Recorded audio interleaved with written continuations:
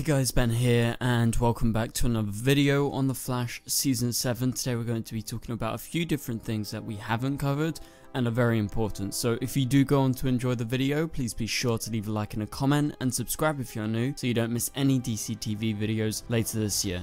Before we get into the video, remember guys, we're going to be covering The Flash episode 3 this week for season 7 right after the episode airs, so please be sure to turn on notifications so be on the lookout right after the episode finishes airing on Tuesday night, as my video will go up like just under an hour after it comes out. Okay, so let's go ahead and get into today's video. So the Hall of Remembrance, let's talk about this first. So this was a new inclusion to last week's episode where you had Team Flash making a shrine after Nash, revealing this new room that I don't believe we've ever seen before. It kind of looks like the Flash Museum, although now it's like a place of remembrance, because Cisco talked about like using nanites to encode their memories basically within the walls or something. I don't know the specifics. However, this Hall of Remembrance wasn't just home to that. It's now home to, and has been for at least a while, to the superhero suits of fallen heroes. And now in this scene, you can see Nora Allen's suit, so that being XS.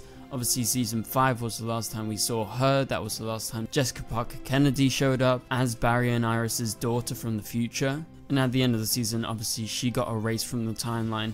However, how is Nora's suit there now, you may ask, and I was asking myself that. So after a while I've had some time to think about it, and I think the most likely explanation that the people behind the Flash can probably give and will give if ever asked about it is that basically Team Flash probably recreated her suit as a thing or like a symbol to remember her by. Obviously Nora is probably going to come to be an actual thing in the future, however this version of Nora won't exist because the timeline has changed.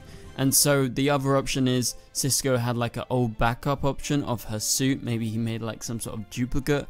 However, it must be noted that Cisco didn't actually make her suit, this version of Cisco at least. Okay, so let's move on. So the biggest Easter egg inside the Hall of Remembrance was this. I, among many people, saw in the background that Jesse Quick's suit was there, and we're like, remember back to when Jesse Quick last showed up? Did she die?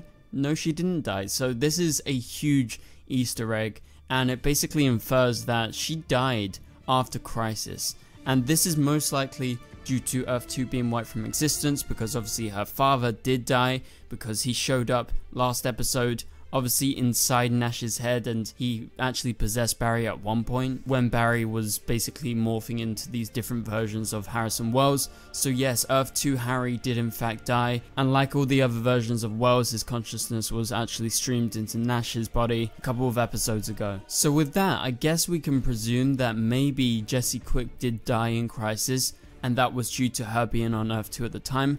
However, I believe one of the last times we saw her, she was supposed to be going to Earth 3, or at least that was one of the explanations over the years, that she went to Earth 3 was like the new Flash of Central City instead of Jay Garrick. And so I don't know if she still died if she was on Earth 3.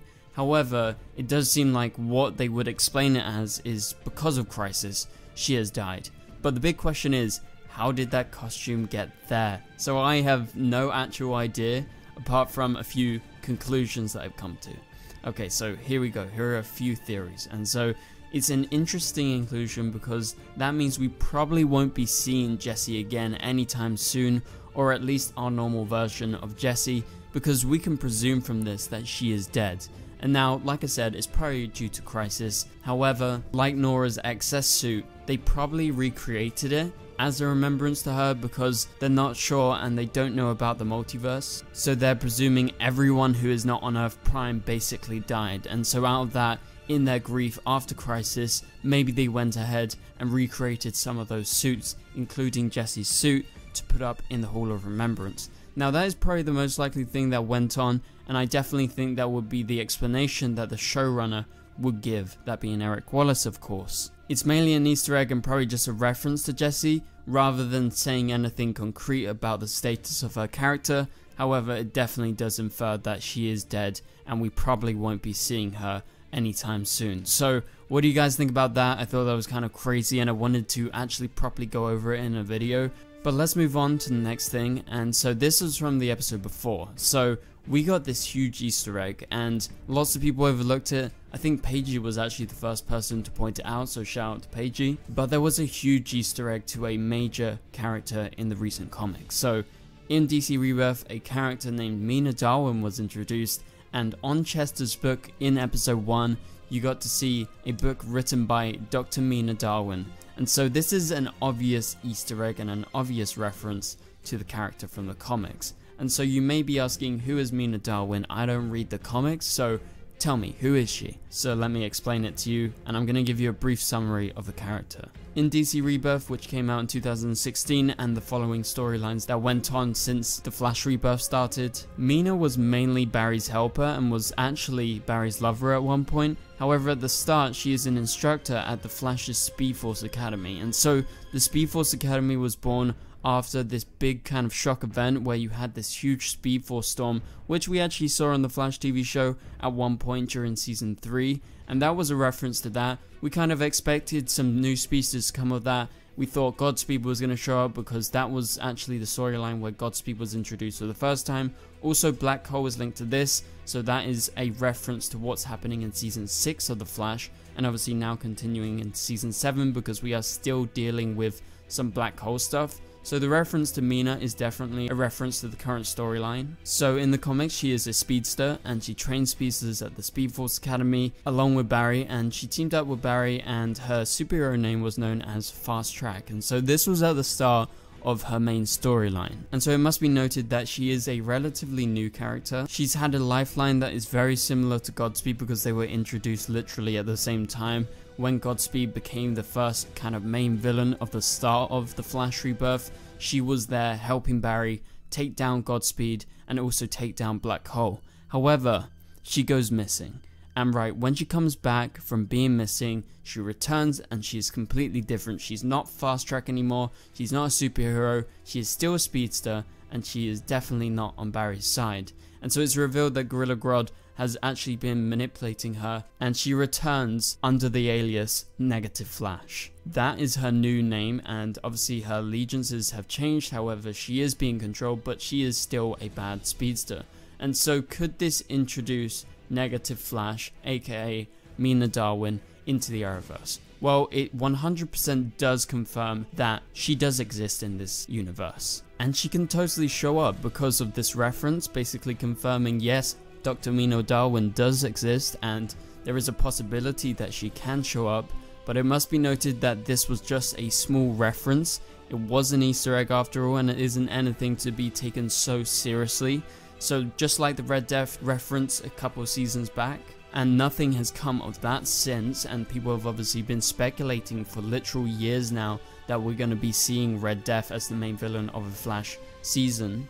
But that never happened, and so this could be an instance that is just like what happened with Red Death. So it may just be a small Easter egg. They were like, this is going to be fun for the comic readers who have followed along with the Black Hole storyline in the Flash Rebirth, and they will get this reference. However, that doesn't confirm that they have plans for this character, although it basically confirms that they exist. So it's mainly an exciting opportunity that at some point over the next few seasons, maybe we do see a version of Mina who could potentially show up as a version of Negative Flash, probably starting off being the good version of herself, that being Fast Track, and then progressing to becoming Negative Flash. And I guess that storyline strikes a similarity to what happened with Zoom, because you remember he was introduced as Jay Garrick, and then you had all the twists and turns and he turned out to be Zoom, Hunter Zolomon. So there is that storyline that draws a parallel to this, and I think they could definitely do something with this, and she could be like a main villain. Also, she could be introduced with what's happening with Godspeed this season, because she is heavily linked to Godspeed in the comics, but also Black Hole. But really the Black Hole stuff is going to get wrapped up in the next few episodes, but the Godspeed stuff will continue. So what's to say that Godspeed isn't going to be the normal version of Godspeed that we know, that being August Hart of course, but instead, what happens if it's a version of the Negative Flash who is sending these Godspeed clones back from the future or wherever she is? So what happens if Mina Darwin turns out to be the person sending these Godspeed clones back, and maybe she's the real Godspeed, or maybe it's Negative Flash sending back those Godspeed clones. So that is just a crazy theory that I came up with. I don't know if there's any validity to it, but considering that their storylines are very linked in the comics, maybe they could do some sort of twist on that. And so obviously with it being a direct reference, it's in the writer's minds and it's in Eric Wallace's mind.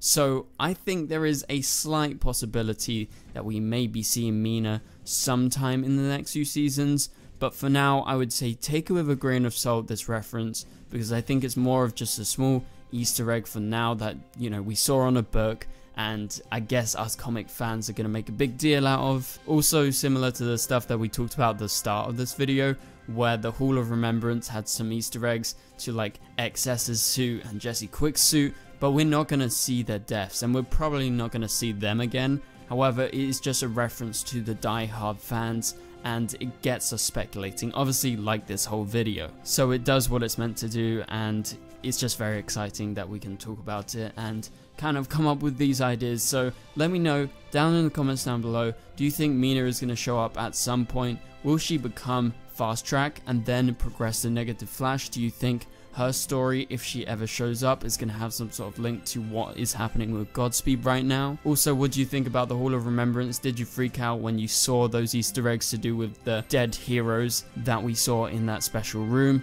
Let me know down in the comments below. Okay, so remember, we live stream on Thursdays. Also this Tuesday night, The Flash comes back for episode 3, also Superman Lois episode 4. We're going to be reviewing it, so come back right away after. And then Superman Lois's review will be coming out the day after with a Flash trailer breakdown. But for now, I'll catch you guys later. Goodbye.